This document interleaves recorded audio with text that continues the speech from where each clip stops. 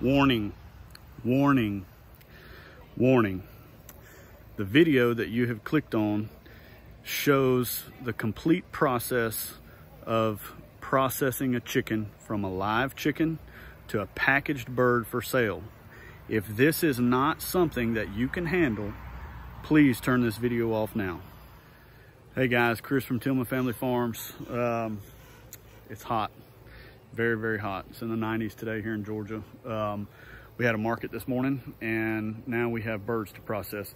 Processed birds last weekend, and it seems like every time I process birds, we have several people that are asking us to show the whole entire process of processing birds from the kill to the finish.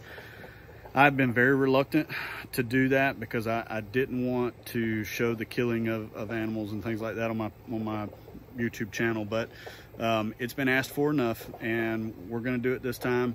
This will be the only time. I will always refer people back to this video. I'm not gonna show this time and time again. So we're gonna show you from bird to kill cones to scalding, plucking, and then eviscerating, and then packaging later on, okay?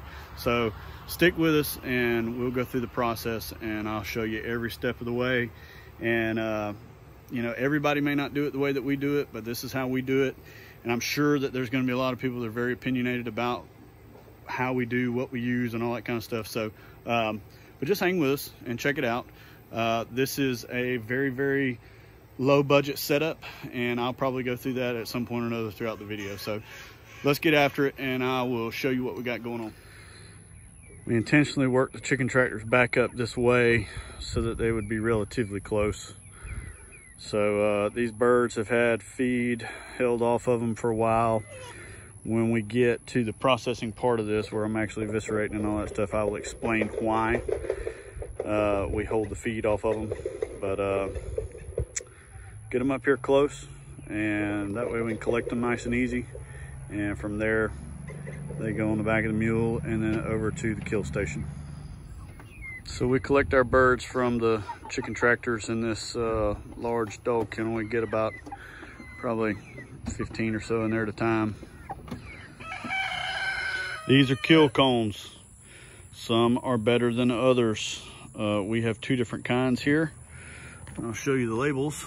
That is the one. We like these. And both of these labels are kind of goofed up, but that one, we don't like these quite as much, the Little Giant. It's right there. So these two right here seem to do pretty good. You put the bird in there and then you pull the head out, and then with the other hand you whack the head off. So those are kill cones. They're pretty standard. So what we do with these, since we already bought the other two, we're gonna be able to take them back. So we use these, we'll kill in these, and then we'll just move them down to those funny shaped ones to drain. So works pretty good that way. You'll see how they go here in just a minute. All right guys, this is your last chance. Good sharp knife. You want to get as close to the skin as possible.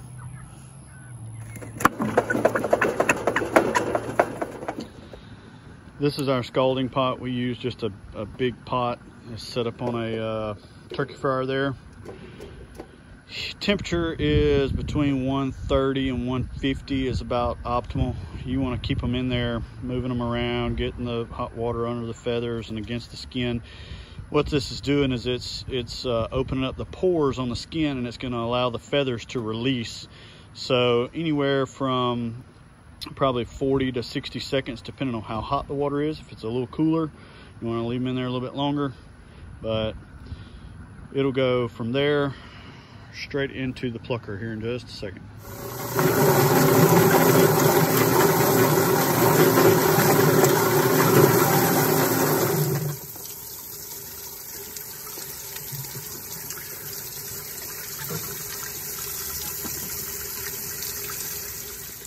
So from the plucker, they come over here to our chill tank, and they still have feed on, and there's still a little bit of cleaning of the carcass or the skin itself to do. But from there, they will come over here to the evisceration table. All right, guys, so once the bird's over here, we'll kind of do a visual inspection. This one's got some a little bit of damage, so this one will probably end up being one of our birds, but the process is the same. So we always start with the feet. You always cut in this knuckle right here, okay? So I fold them back. Sometimes they whack right off. Sometimes you just kind of have to find in between the joint, but it comes off, gives you that nice look like that. And I got a bucket over here. Just like that. So from here, so we got a bird. I'm going to turn him around this way, and I'm going to come to this front end. So there's a lot of work that has to be done right here. So I always take this skin, and like I say, a lot of people probably do this different, but I pinch it up, and I take my knife, I go through just like that, and then I come through and I open that up, and all of this other that's in here around the neck, I just kind of separate that. So now that I've got that done, I turn it around, stick my knife in there, cut that up. So from there, you got this right here is called a crawl. So that right there is attached to the skin and attached to the front of this breast. So what we do is I take my finger and I stick it into the cavity, and then I roll my finger that way. So when I roll it that way, I can kind of get under that, and then I take that thumb. Sometimes it's a little harder, a little easier. But from there, what I'm trying to do is I'm just trying to separate everything from the skin, okay?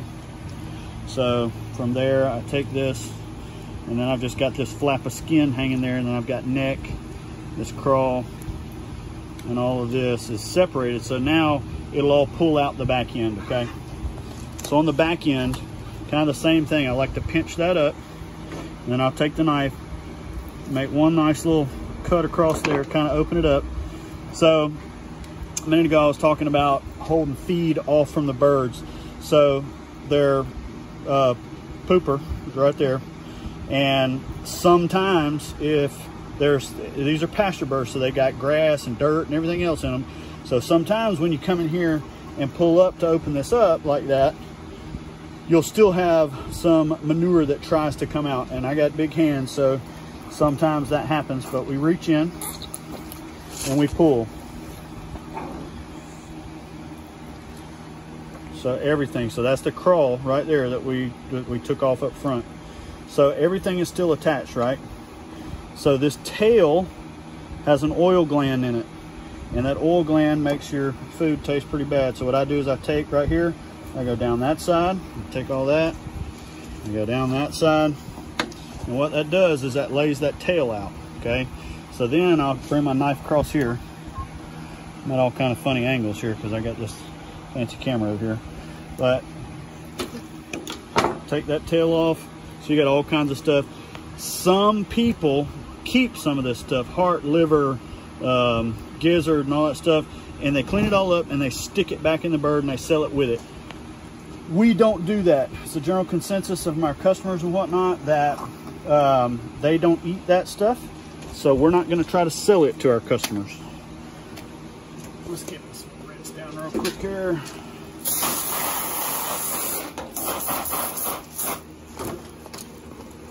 The last thing that I'm going to do, well, not the last thing, but one of the last things, got this little windpipe that always has a problem.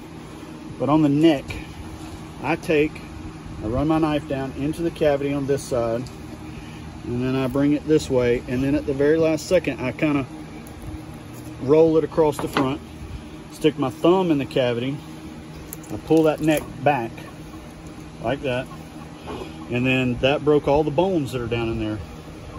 So from there, you just saw that right off. We do not put the neck back in there either. It's just added weight. So basically now you got this big chunk of skin. So just for kind of aesthetics, I cut that skin off so that it looks nice. And then we will take over here, and this whole bird just gets rinsed down.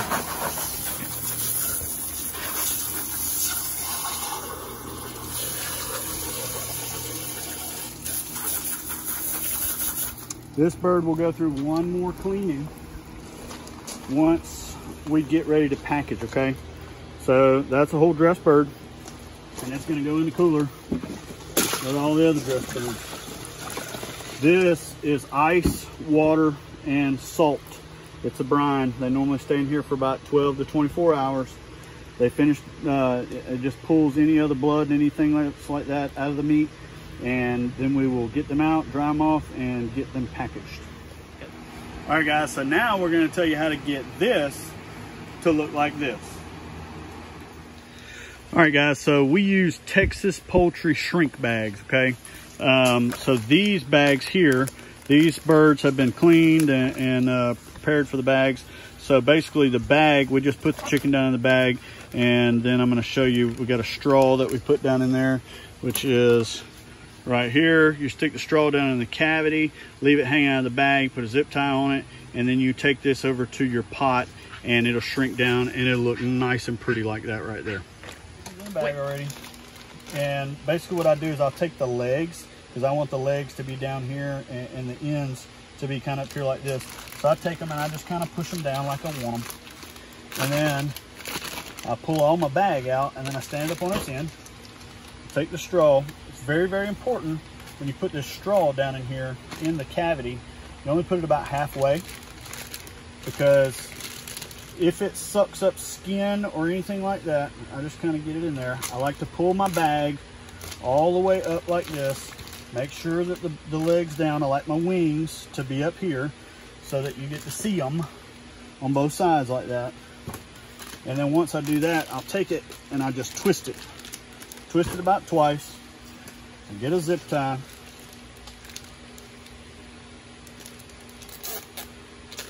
Get the zip tie on it just like that.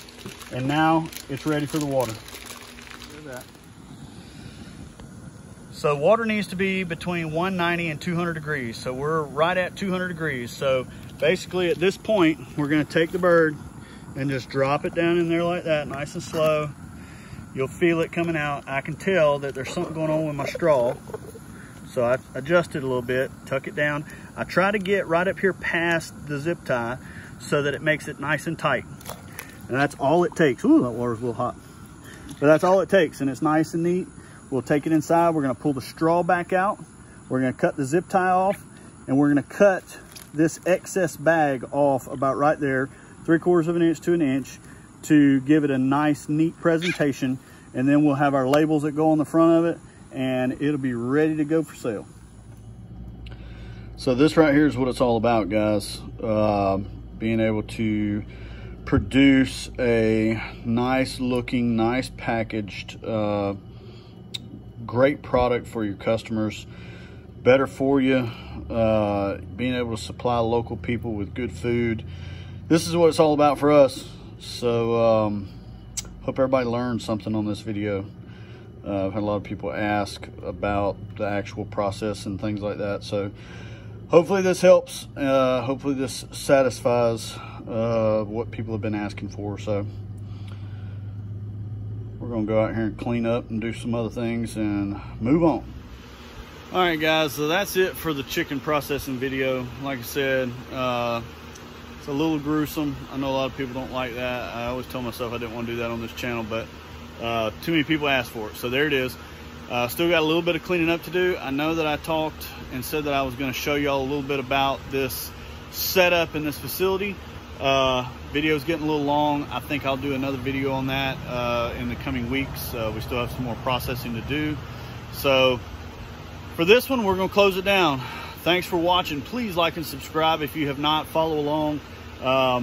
Everything farm: chickens, pigs, horses, cows. Might even do a little catfishing in the catfish pond for here too long. So we'll see you guys on the next video. Thanks for watching.